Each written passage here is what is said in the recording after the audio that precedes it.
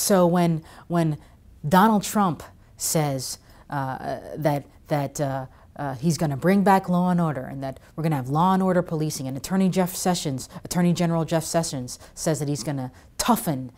drug policies, clinical social workers that have a sense of history will understand that their work is going to get a lot harder, that their clients, the communities that they serve, unfortunately, are going to get a lot bigger, because these are folks that are going to be hyper-policed, they're going to come into conflict with the law, they're going to be incarcerated, they're going to leave the prisons re-victimized and re-traumatized, their traumas intensified by their experiences of incarceration.